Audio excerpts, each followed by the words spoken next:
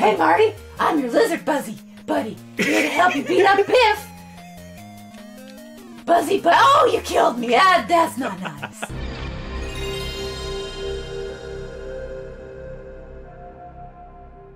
Beam Software started out as Melbourne House in Australia in the early 80s. They are, in fact, maybe the first major Australian developer to get worldwide distribution and release for their games. They're pretty huge. Now, Melbourne House was a general publisher at the time. They did, like, novels, textbooks, that kind of thing. Paper, old media. Then in the early 80s, they saw the success of the ZX Spectrum, both in Australia and the UK, and they decided, hey, we want a piece of that. There's millions of people buying these games. Let's see if we can get some of that sweet money. So they put together an independent subsidiary called Beam Software. Now, it's important that they're independent. We'll get to that in a second. Beam Software, to its credit, made Melbourne House super, super rich. Oh my god, they made them so much money. This was mostly because of 1982's The Hobbit for ZX Spectrum and other platforms. Reading about this game, it sounds almost impossible that this game could exist. It's a graphical adventure game with a really advanced text parser. Whereas other games back then were all like, get lamp, or use rock on dog, or something like that. This game was all like, fill up your satchel and go talk to Gandalf about the elves, or something. And it would interpret that and do multiple actions at once. It could interpret a full sentence, see, we were actually talking to this thing. That's really impressive, actually. Shit. Not just that, it had an internal physics engine. Every character and object in the game had a weight and size and heft. So you could throw different people and things and they would react differently. And it also had this this open-ended element where like other non-playable characters would wander around the world and do stuff, potentially killing off major enemies before you even get to them. It was the Far Cry 2 of its era. So The Hobbit went on to be a million seller. It literally sold more than 1 million copies, as did a few other Beam Software games. Melbourne House, in fact, was so impressed with their performance, they said, you know what? Screw those books. We're a game publisher now. We're not doing books anymore. We're all about video games. And that was fine. Beam Software and Melbourne House made a lot of money between 82 and 87, I think. At which point, Melbourne House, the executives, decided to waste all the money and give themselves a lot of fat bonuses, and then sell off the company and their distribution to Mastertronic, who was a UK publisher. Oh, wow. That basically left Beam Software out in the cold. They went to Mastertronic and they were like, hey, we published games with these people. You're going to keep doing that, right? And they're like, no, we're going to distribute our own stuff in the UK. Piss off. So, no. A classic case of a publisher screw job where the executives get rich and the people who did all the work get nothing. They got screwed. I love the industry, baby. Me too. I'm glad nothing has changed. So, Beam Software, being the plucky Aussies that they are, they heard about rumblings in the console industry. They thought, okay, these microcomputers, they're kind of on decline. Let's see if we can move on to greener pastures, to new publishers, new opportunities. And that's how they started making games for the NES. Oh. Let's get started. All right. Let's get started with their very first release. It's a game called Airwolf. December 1988. Right at the end of 1988, they made their grand entrance to the console market with this. Okay, hold on. I gotta hear the Airwolf theme. Oh, yes. Pretty decent rendition, I'd say. Not bad. Let's start the dang game. You'll notice the publisher is Acclaim. Many of their games were published by Acclaim. Here we have Airwolf Grandpa. I'm sure he has a name. He's in desperate trouble. We gotta go out. I'm sorry, I'm not. Oh, look at those graphics. Oh my god! Wonderful. Oh, the classic boy. wolf in sheep's clothing. Alright, so initially when you play this, you might think, oh my god, it's a flight simulator, I hate this, and then you quit. That's what I did the first few times I played this. If you stick with it for a few minutes, though, you find out it's actually very simple. What you do is you start any mission, hold the start button, which makes you go faster, and then you go to these little pips on the radar at the bottom of the screen. You go there, pick up a dude, and get the hell out of Dodge. You just exit the area is all you do. I get swarmed. It's fine. Okay. I believe in you, Danny. There, mission complete. Great going. Cool. There's 20 missions of this. No. Really? 20. Well, you better get started, Danny. We only I better got get 2 started. hours. Yeah, we got a lot of games to get through, so I better get airwolfing. So, compared to their more ambitious stuff for microcomputers, this is a huge step back. In fact, this is kind of an embarrassment. I can't even imagine what it was like working on these. Like, they were working with completely different, inferior hardware that they're used to the C64 and Amiga by this point. And the switch to NES just really threw them for a loop, especially the artists, because good God. Yeah. It's a different system, and yeah. Now, if there's one point I want to make through this whole stream, it's that Beam Software, super talented people, especially their 80s team who worked on the microcomputer stuff. These are people capable of great things. They are capable of great things. Yeah, we want to make a strong point here. It's not just that, like, everyone at Beam Software was somehow just these terrible, incompetent people, which, no. It's just that bad games don't get made in a vacuum. It's not just something It's that always out of happens. circumstances, and in this case, it's a really extreme circumstance, because they're just talented people left without a home, trying to scrape together whatever they had, at the behest of known scummongers like Acclaim. Yeah. They were kind of being taken advantage of, but it's some relief to know that at least these games weren't very good. We're not playing their PC offerings because we are terrible at emulating those. Oh, I would never be able to play a text-based adventure game. Do people stream text adventures? That would be interesting to see. You could do like a bedtime story where you're like, pet put rock on dog. And then Frodo went to Gandalf and said, I love you. And put rock on dog. And put rock on dog. That was just an example, Alex. I know, but I've played enough text adventures where I've definitely rocked some dogs. Yeah, you've put rock on dog. Okay, so I had a buddy who used to do interactive fiction, and they had me beta test their stuff before, and this was before, like, you could use Twine or whatever, so it was, like, old school. And I kept breaking his game because I kept trying to do things like eat Subway seats. No one would do that, Alex. Listen, he wanted me to bug test, and my god, do I bug test. Oh, critical bug, you can't eat the subway seats. It would just, like, legit throw the game in a loop if you try to use, like... Oh, no! Oh, you killed Airwolf! I did.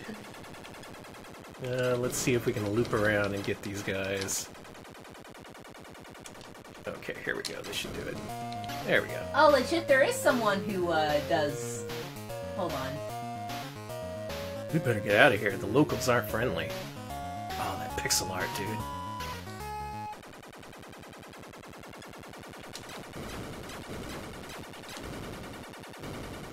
Yes, someone does do chill text adventure readings on Twitch. That owns, actually. Thank you for letting me know, Kunten. I'm glad someone does that. That's a pretty interesting niche. He puts on, like, the whoever streams, they put on rain sounds in the background, too. That rules, actually. Wow.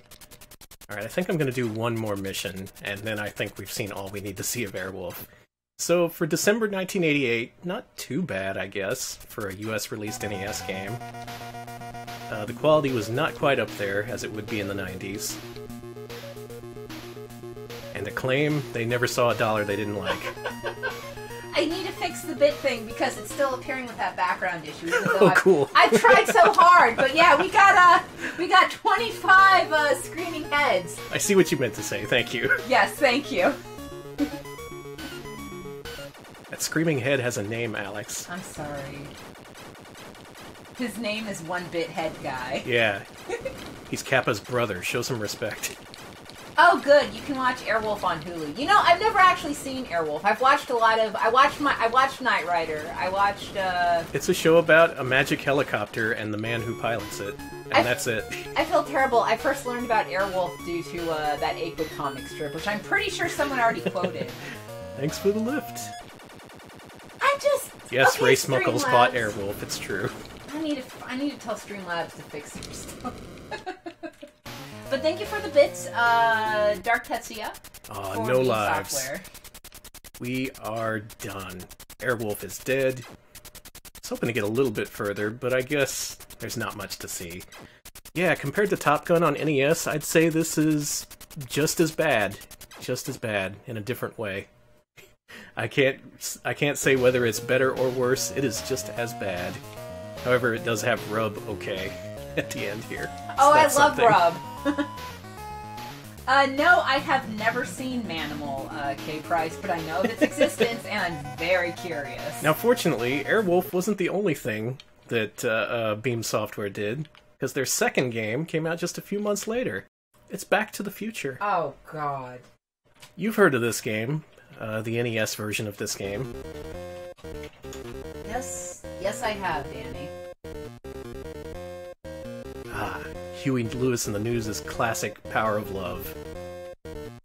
Note-for-note rendition. What is this? It actually is Power of Love, it's just sped up like 300%, and also the main vocals aren't in, it's just the backing instruments.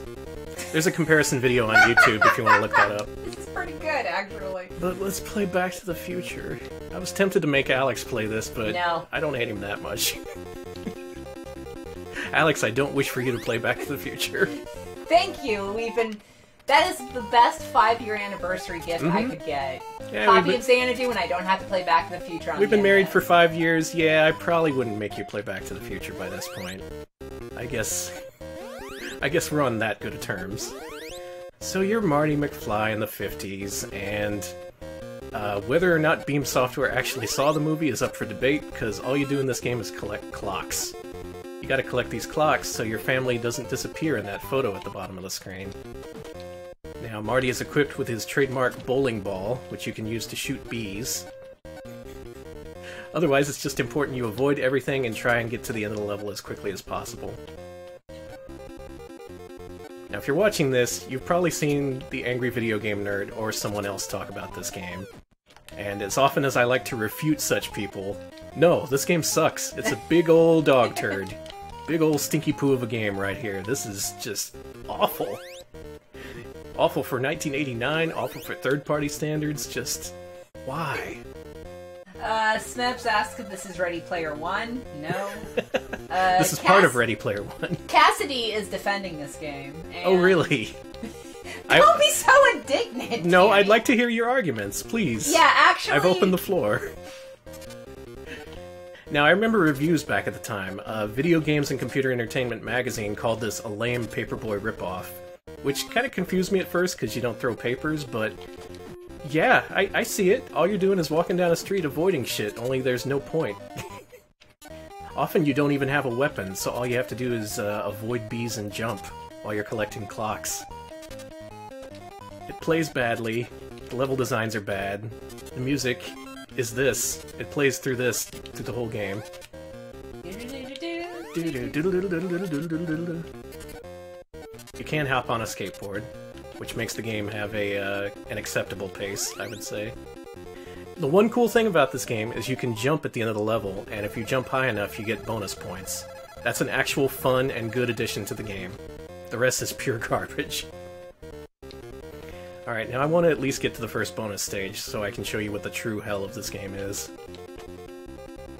Actually, Devil Ray, that is a good question. I wonder how places like Beam got in touch with Acclaim and other shitmongers like that. Like, how did they first how did they get in contact with one another to actually, work together? Especially as an Australian studio. Yeah, right? I'd imagine that Acclaim and LJN and all those people were putting out feelers, basically being like, anyone, please make games for us.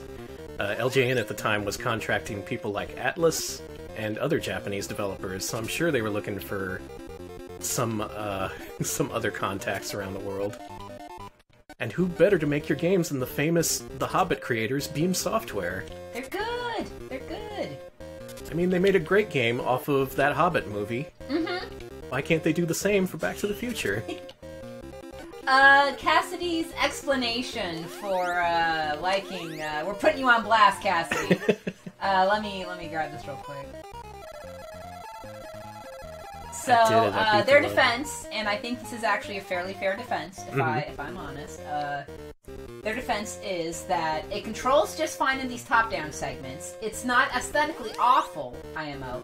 The mini games are kind of fun once you get used to the perspective, and I really like the way it handles the timer in the bottom of the screen with the fleeting photos. It's not a great game. That is a pretty unique element, and it does incorporate something from the movie, so yeah, I'll give you that. It's a very fair, very, very fair. That's fair. The problem I do have is that essentially you're working with two timers. You got a timer in the lower right, which is the level timer, and then you got the photo timer, which is a distinct thing. It's not linked up to the timer. You'll notice when I'm collecting the clocks, it's not adding to the time. It's just putting pieces of the photo back. Very confusing and kind of complicated for such a simple game.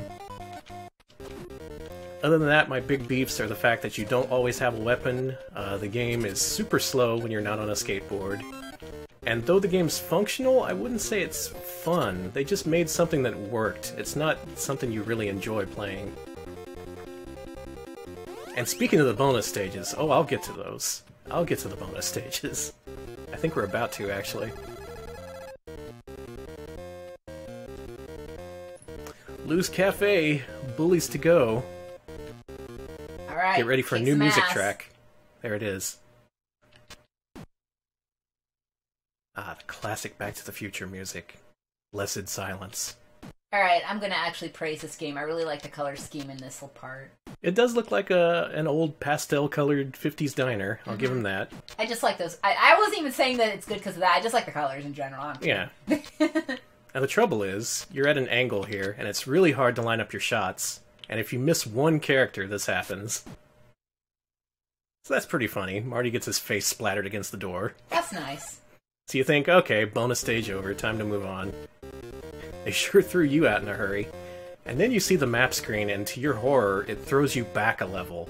You have to get perfect scores on every bonus game to advance. If you lose and don't get a perfect score, you go back a level. You have to repeat levels until you get perfect scores in all these damn bonus games. That bonus game there is terrible. There's others that are worse. And the one at the very end of the game, you're given one chance to get it right, and if you don't, it's game over with no continues. Back to the Future's a bad game. Yeah, Cass, I respect your argument. This game is not completely terrible, but boy, oh.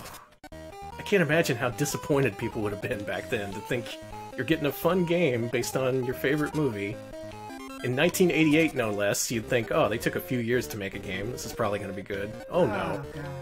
In reality, Beam Software was producing something like 7 or 8 games a year, so they probably only spent a couple months, if that, on this.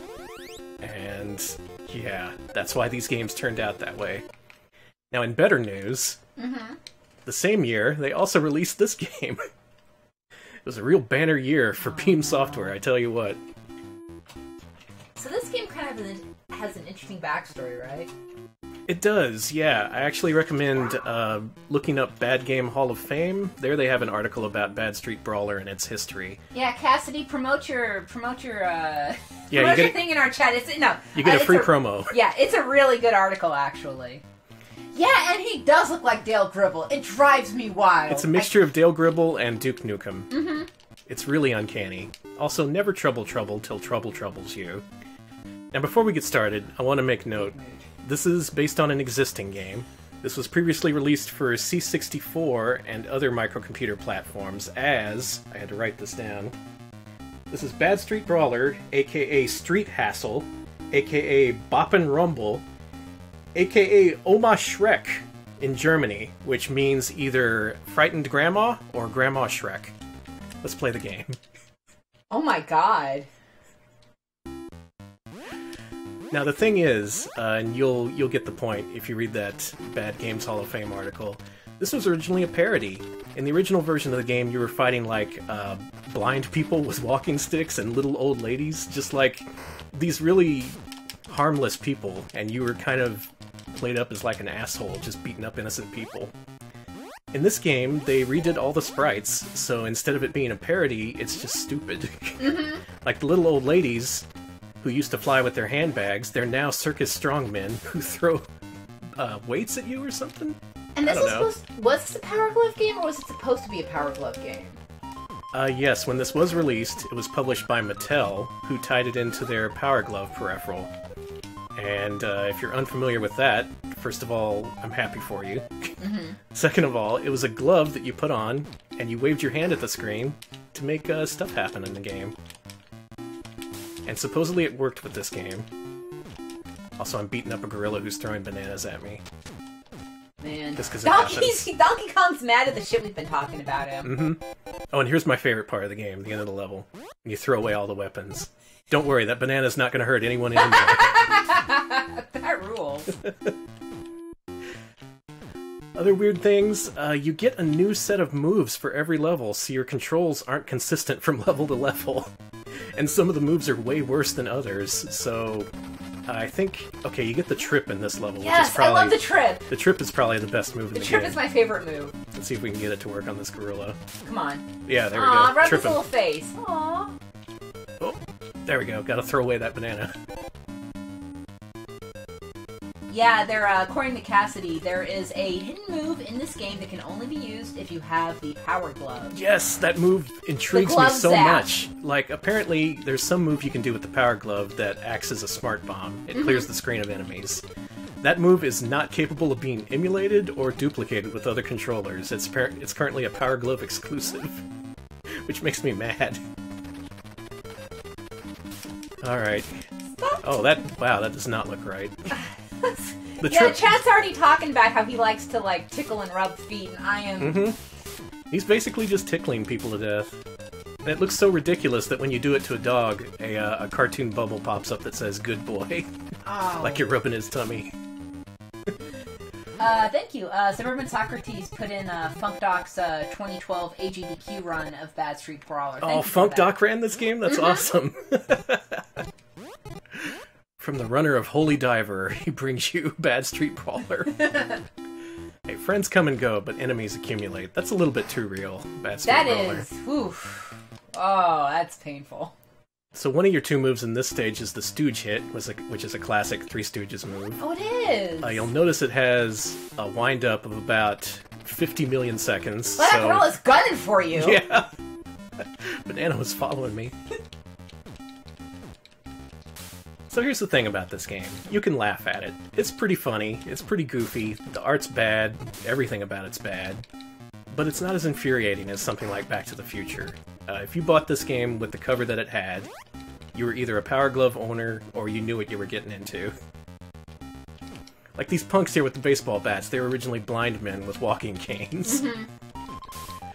And some versions of the game, they played it up like the main character was actually crazy. Like, they would have a ticker at the bottom of the screen showing his thoughts, and it would be like, oh, I could feel the spiders on my brain. Oh my god. While you're beating up little kids and stuff. So instead of that, they just made it stupid. And you know what? I can still kind of respect that. Same. Oh, the worst part is that if you die, you have to start the level over. Let's give this one more shot before we move on. No, sad Duke Nukem here does it. Someone called him Incel Duke Nukem, and... Well, you see those shorts? He's got to be doing that on purpose. I mean, you can say that in our chat and I won't ban you, but it doesn't mean I like it. Okay, I'm not going to beat this level. I did just want to point out that one of his best moves is the Cower and Fear move. He covers his head. He's doing a duck and cover. I think we've seen enough of that. Okay. Okay, so 1990, a banner year for Beam Software. You're not going to like them after I show you what they released this year.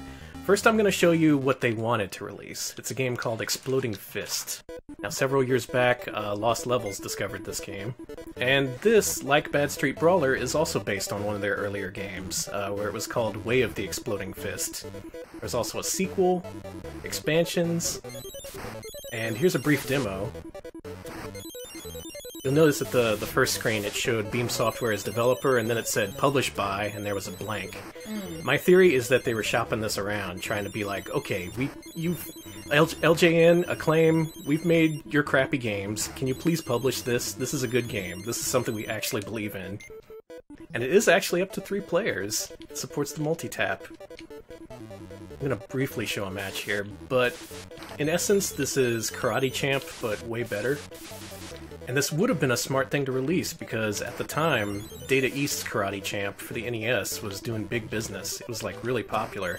And it was also really shit, so they could have seen an opportunity and actually released a good version of Karate Champ. Unfortunately, no one bit. This was an unreleased prototype. Now, I like it.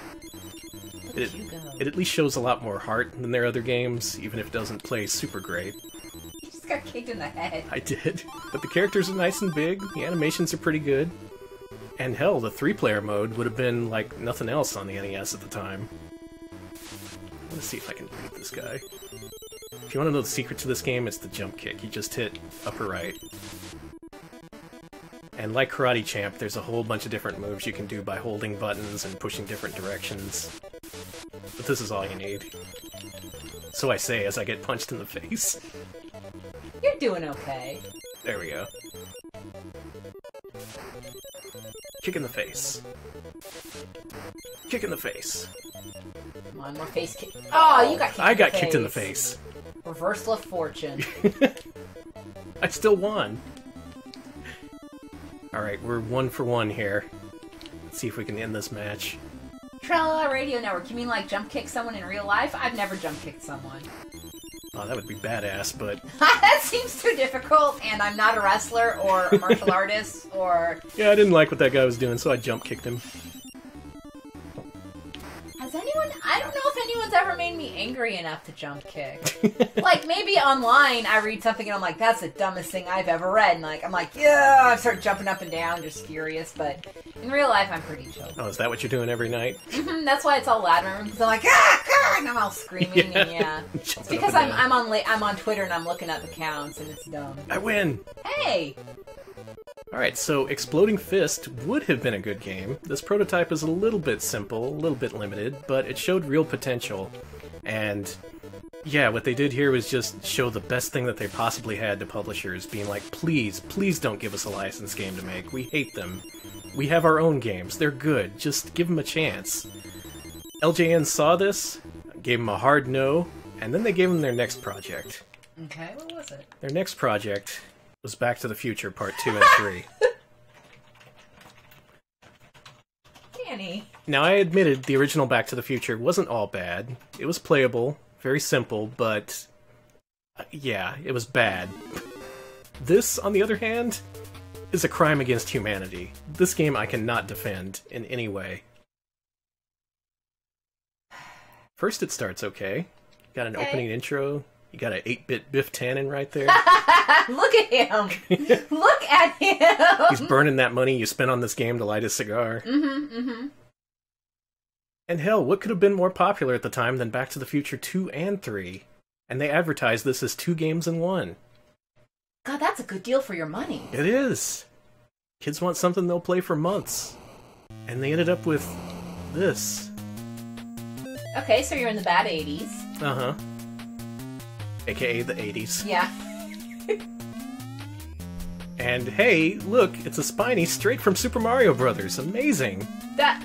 And also giant snails have infested Biff Tannen's 1985. The thing I hate most about this is you can jump on the Spinies. Okay, that pisses me off. I thought you couldn't, and I was like, yeah, it sucks. That's pure horseshit. So they've turned everyone's favorite series of movies in the 80s into this. Into the crappiest game. Rip. I do like the escaping hamburger. That's nice. Otherwise, there's really not a lot to like here. This is... oh my god. Is this...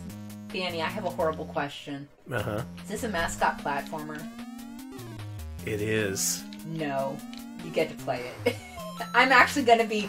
I'm gonna figure out a way to be having surgery when this comes up, and so you're just gonna be like, Alex can't play. He's getting unnecessary surgery. You're willing to get unnecessary surgery rather than play this game. That should tell you everything. Yeah, this does not look fun. But looking at this, it really only tells you half the story. Let me tell you what you need to do to beat this game. Okay. There's all these mazes. All these screens are interconnected through these various warps and teleporters and different time periods, actually. You can get in the DeLorean and go between 3 different time periods, all of which look exactly the same, but they're a little bit different. Now, there's no endpoint to this. You can't reach the end of the game just by running somewhere. What you're doing is you're looking for 30 historical items that are out of place, and you have to put them in their right place. That sounds okay, right? Well, to get all these items, you have to finish these awful mini-games, which are terrible, that are located all around the world. Oh, I missed a key! And you need to get keys that randomly spawn from enemies in order to unlock the doors that take you to these mini-games. And even if you do beat the mini-games, that's not the end. No, no, no. What you have to do then is take those items to a specific place and solve a word puzzle. And then you can finally place that item and go searching for the other 29. By the way, it's the dead end. Everything I did just now. What is that? That's my new persona. I've never seen that before. Hi, hey Marty, I'm your lizard buddy, here to help you beat up Biff. Oh, you killed me. That's not nice. Rick. Now, how you gonna get Biff now, huh? I'm dead. The real awful thing about this, though, is the fact that you can get these items, you can go through so much trouble finding them, and then if you put them in the wrong place, because that's something the game allows you to do, if that happens, you lose the item, and you have to go back and complete the minigame and get it again. You have to do this for 30 items. That is called replayability, baby. It is. So there's this massive, just completely unexplorable world where everything looks the same, and it sucks completely, and it's no fun to play. And the gameplay itself, at a high level, is just pure tedium. And then, after you finally get all 30 items, good news, you unlock Back to the Future 3, which is the same thing, and you have to collect 30 more items. Is there at least a train? I don't know. I've never gotten to that point. Maybe no one has. This game, if you're looking for the worst NES game, this might be it. You could make a good argument for this, because... Did you miss the key again? I missed the key again, yeah. Oh, my sweet, beautiful husband. There's all sorts of little things, like the fact the DeLorean takes you back every time you die. It doesn't let you skip this platforming. It's all like, no, that must have been a mistake. Let's try that again. This is a purely miserable game. It may be worse than Family Dog. I'm not joking or exaggerating. Oh, God. Only this game could rival Family Dog on a pure unpleasantness level. I'm looking forward to when we have to play and rank that for, yeah. Well, there's a door over there, but I need the key. And each time you spawn the key, it just disappears into the ether. Yeah, do you see the problems with this game? Yes! It's not one thing, it's numerous terrible things that nobody should ever do in a video game, and they did them all. So mad were they that LJN didn't publish Exploding Fist that they took it out on the kids of America. We're gonna send him to the UN court here for the crimes. They did good things in the future. Let me get to that. Yeah, and we're not all shitting on Beam Software. Let me reiterate, these are talented people forced into a terrible situation that they were completely unprepared for. However...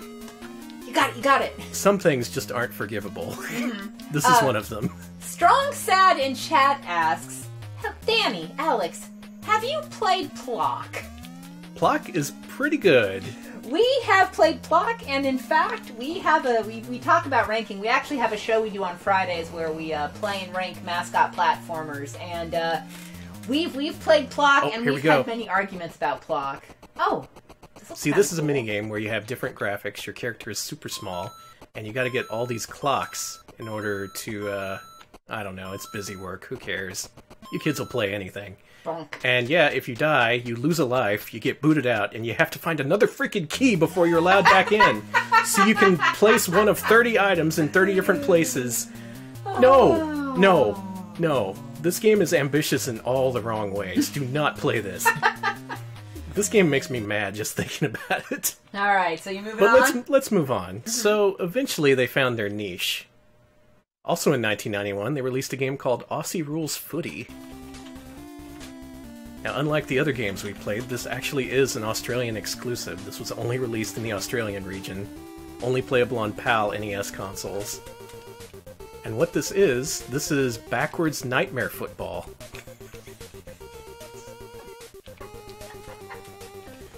You'll see. I like all the graffiti. Mm-hmm. Oh, J.R.R. Is that J.R.R. Tolkien?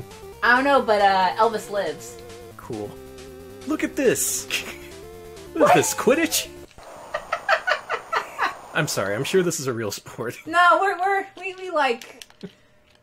We both missed the freaking ball. Now, here's the problem. I don't know how to play Aussie rules footy. Aussie rules might as well be Fantasyland rules, because I have no idea. But, despite the way the game looks, despite the fact that it's incomprehensible to everyone outside of Australia, it was a hit. This game caught on. This managed to actually find an audience. It got national TV coverage in Australia, and it sold a whole boatload of copies. They finally found their niche. They were all like, you know what? Screw those other publishers. Because for this, they self-published, and they could only publish inside of Australia.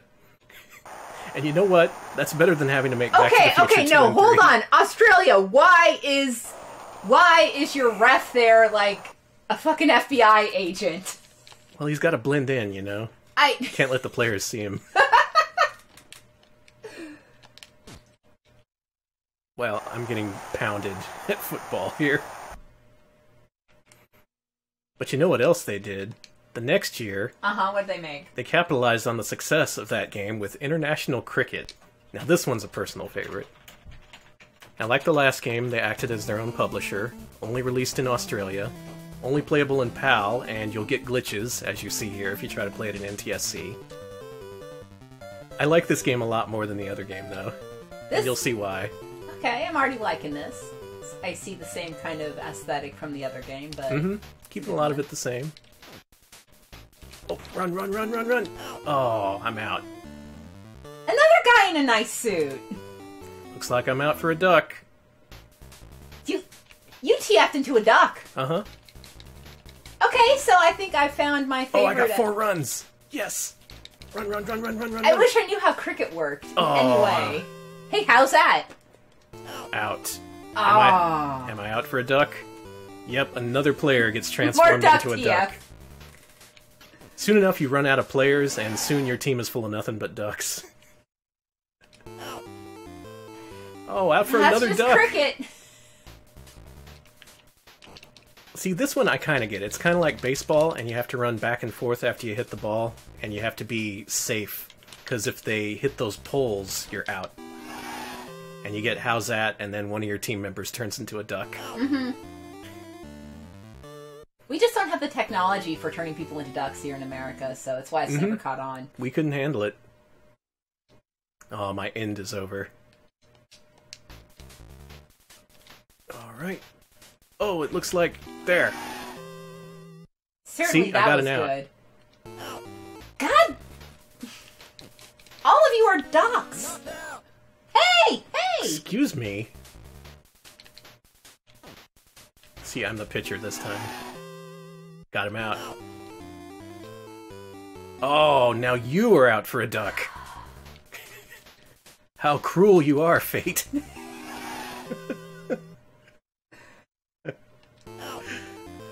So yeah, I don't fully understand this, but I like it.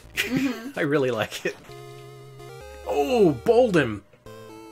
And he's out for a duck.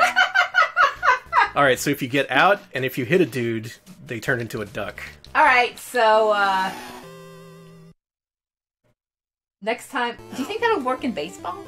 Oh, maybe. I don't think they've ever tried it. Okay. So many ducks on both teams now. I don't know how we're going to continue the game. But that's international cricket. I recommend it. It's actually pretty well done for an NES cricket game. I was going to say, I can't hear you over the quacking. But for now, let's move on. Let's forget the horrible times. Let's get to something else they wanted to do in 1992. This is Mike Tyson's Intergalactic Power Punch. This was not released. This is a prototype version that was discovered several years back. And for many years, I've mentioned before I'm part of a preservation group called Lost Levels. We track down NES prototypes and try and dump and release them. We were looking for this for a long time, because this is the sequel, or pseudo-sequel, to Mike Tyson's Punch-Out!, made by Beam Software. By Beam Software, of all people! They picked up the Tyson license after Nintendo dropped him, and they decided, you know what? Time to put him in a boxing game. And look at this. This part's important. This opens with Tyson being all like, I'll beat anyone, anywhere, anytime. And then his friend Don King comes in and says, no one can beat Mike Tyson. He is. He is. See, I'm stopping it right there because one of the few screens ever released of this game that ever appeared in magazines featured that text right there. No one can beat Mike Tyson. He is. And for years, decades, we wondered, what is he?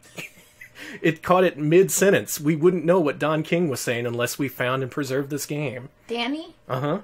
He's a boxer. No, you can't know for sure, though. What was he going to say? So I'm here to show you right now. What is Mike Tyson? Solving a mystery. After all these years, we finally found out Mike Tyson is the best. He's the best. You're right. You're right. That's different from boxer. Yeah. He is a duck, says Video Game King. Now, I should note, Mike Tyson was still the heavyweight champ at this point. I don't think Buster Douglas had beaten him. The other guy you saw him with was his promoter at the time, Don King. Also a terrible person, like Mike Tyson. Don King, famous for stomping a person to death, among other things. Yeah. And even in the years afterward, he and Mike they were on the outs. I think one famous quote Mike Tyson said about him, he is a slimy reptilian motherfucker, is how he described Don King. So it's interesting that he would appear in this NES game. Yeah! And in fact, he's there in the background. Look by the timer on the right. Oh my god, This is co-starring Don King. Now the plot is, Mike Tyson said, no one on Earth can beat me. So the aliens say, oh yeah? And you gotta fight the aliens. Alright, kick some alien ass, baby. Alright, Mike Tyson, human, ex-champion of the Earth. Okay, so I guess he lost the heavyweight belt by this point. And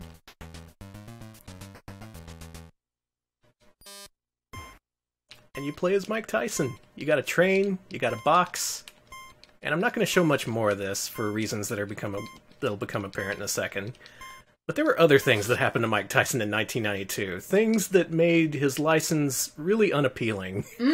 So they took out the Mike Tyson license and eventually released it here in the States as Power Punch 2.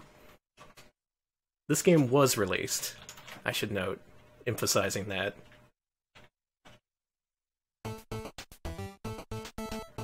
So I'm going to fast forward here so we can see this redone intro.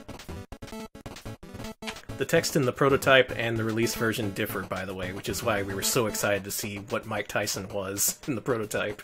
The best! Alright, so this part looks a little bit the same. I feel real good. I didn't even work up a sweat. Okay. This time. Yeah, Buster Douglas was nothing. He'll never beat Mike Tyson. Don't know if I like his mouth animation there. Yeah, and here's Don King. No one could beat Tough Guy. He's untouchable. Oh, it's different text, too! See? Dang. He's not the best. Just untouchable.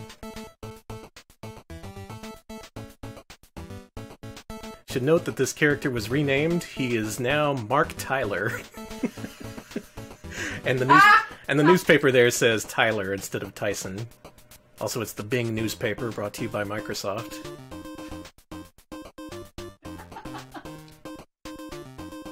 Yeah, otherwise it's mostly the same. Let's get this started. Oh, who are we finding this time? It's not Iron Mike, it's Mark Tyler. He's never lost, unlike Mike Tyson. He's better. He's very much unlike Mike Tyson. All those charges? No, he didn't do any of those things. Let's skip the workout. Mike didn't need to work out when he was fighting Buster Douglas. Neither do I. Danny with the constant Mike Tyson shade here. Hey, everyone was talking about Mike Tyson in the 90s. I remember. He was unbeatable. I was alive during the 90s. Got the heavyweight belt at the age of 20. That is nuts. I thought you were going to say at the age of 2. At the age of 2. Also note, Don King has lost his trademark hair up there, but he's still in the game, in spirit. And otherwise, this is largely untouched. Just no Mike Tyson license. I can't really tell you if the ending's different, because this game sucks to play, and I'm only going to play like 10 more seconds of it. Suffice to say, it's no Punch-Out, and having the Tyson license was a really bad time to do that, I'll just say. At the time, they thought they were getting a deal. They were all like, oh man, Nintendo dropped him, we can just scoop him right on up. It didn't work out that way, and instead all we got was an unlicensed, or rather sans license, Power Punch. And it's bad. And he's kicking your ass. Yeah. Sorry, Mark Tyler. Sorry, Don King. Actually, no, I'm not sorry. I was gonna say, Don King is kind of a piece of shit, and so is Mike Tyson, so it's okay. They are. Yeah, it was just a big shit sandwich. Everyone deserved each other. But let's move on to better things, like Nightshade. Ooh. Beam Software made freaking Nightshade. Now This game is liked. This is published by Ultra Games, so Konami, and thus I guess they had a Konami budget and enough time to make a good game, because this is in fact a good game. It's not based on a license, it's not based on one of their previous games, this is entirely original. Oh, I love that version of the logo. Wow. It's a point-and-click adventure game for the NES, and it's not garbage. It has kind of a noir vibe to it, too. I'm already digging this. Hold on. Yeah, groove out. Get your Nightshade groove on. The main character has this, like, running narration in his head. He's all like, streets suck. And the superhero who protects the city has been captured. Again? So it's up to a newcomer. A new guy. To even the odds, to take out the bad guys. Make the city safe. For everyone. And as we start the game, we've been captured, and we're about to be killed. Oh, cool, it's Anubis. Yeah, the main bad guy is Anubis. Dang. He sets you in a room with a bomb, and you're tied to a chair, and you have to very quickly get behind this wall, or else the bomb will really hurt you. So already a really unique start to an NES game. You don't know what you're doing, you're tied to a chair, you're about to die. It just instantly puts you into the game. And then you gotta go up against this candle, and you're free. I really like the graphics in this game, actually. This is really nice looking. Yeah, unlike every other Beam Software game, this game has really good character art and graphics. Yeah, the HUD is like... Yeah, I agree, Frumple. The HUD is so good. And you got a cursor, you can examine things. And yeah, the writing is really sassy, which is really unusual for an NES game. I can't think of another NES game that had sassy writing Yeah, like it's this. got a real fun sense of humor. Also, you're hollering about the Anubis. This is back in the day when most text was like, I feel asleep. So for it to be comprehensible, much less funny, is really rare. But it's not just an adventure game. It's a freaking one-on-one fighting game. So I guess they used some stuff from that Exploding Fist and... Or Bad Street Brawler. Or Bad Street Brawler, which just looks more like than... Honestly, these parts aren't amazing, but they break things up a little bit. It's something a little bit different. Yeah, this Hamburglar, this did remind me of Darkman when I actually played it. I actually used to confuse this and Darkman quite a bit for the NES. This game's great, though. Yeah, Darkman's made by Ocean. Crowbars engraved to my dearest Irma.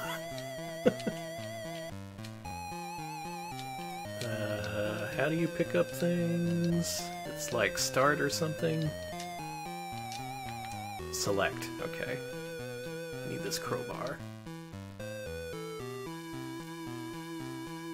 So yeah, in many ways it's your typical point-and-click game where you use items, pick up things, examine things. Oh hey, something behind it. What is it? Let's operate it. Wait, create quivering enigmas with a side salad and a light tartare sauce. There's a hidden exit here. Oh man. Oh wow. no. You fell through. And I lost some health. There's one thing I don't like. It's the fact that if you don't do the puzzles right, you lose some health. There is a health bar in this game, which is kind of unusual for a point-and-clicker.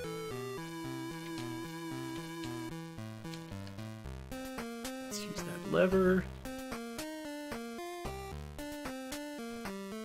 Then I think to get out of here, we have to use this other switch over here. Hey, operates. But yeah, I have played through the whole thing. I've beaten this game, and I can confirm it's good. It's real good. Kind of unbelievably good. Oh, so Avi with some good info here. The lead designer on this game also handled their Punisher and Shadowrun games, and went on to write dialogue for those Discworld point and clicks. Oh, wow. Alright, so you can trace Shadowrun to this game. That's actually a game we're going to play in the second half. Bobinator has a...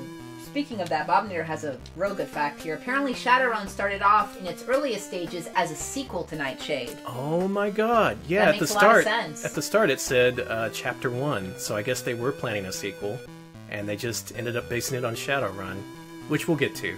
I won't get to it now, but suffice to say, Shadowrun's a pretty important part of this story. Yeah, it's good.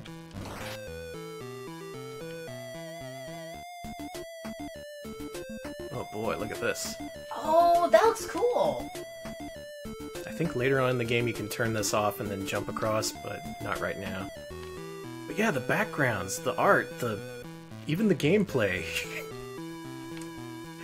Who switched out the Beam Software team? It's probably more like they just had an actual budget and enough time to make a good game, because, again, they were capable of it. It's just not really possible when you're working for LJN or Acclaim.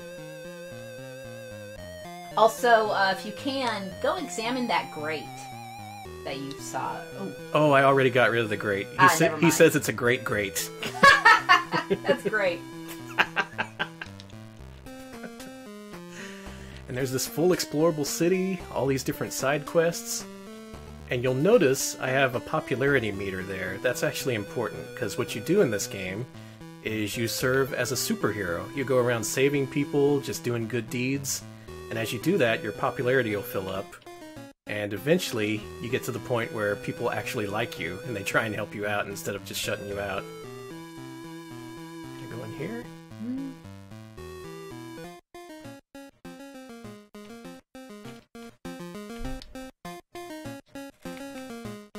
What's this guy gotta say? Hot nuts, sir. Extra tasty. I like him. I'm just gonna go over here. No.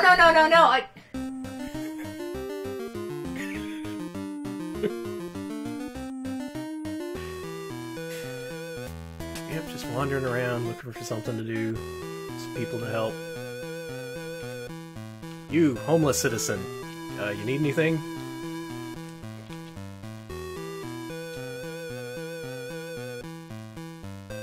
Well, okay. Alright. Oh no! That cat! Save the cat, Danny! That cat's being chased by a dog! Okay, I got this, don't worry. Okay. Use bone on dog. Knack paddywhack. And look, I got a little bit of popularity from helping out the cat. Everyone loves that cat. If you do something for that cat, you are just putty in people's hands. Yeah, that cat is famous over here in Nightshade World.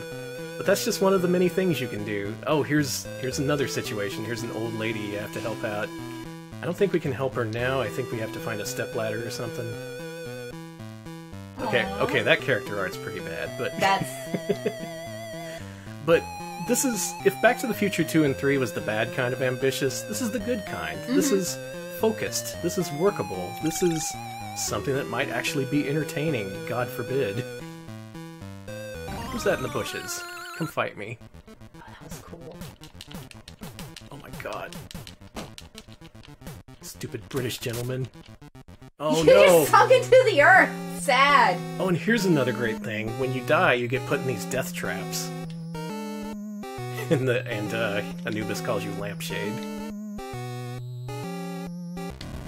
And there's different death traps. There's 3 of them, because you get 3 lives, and you have to figure your way out before you get crushed or killed somehow.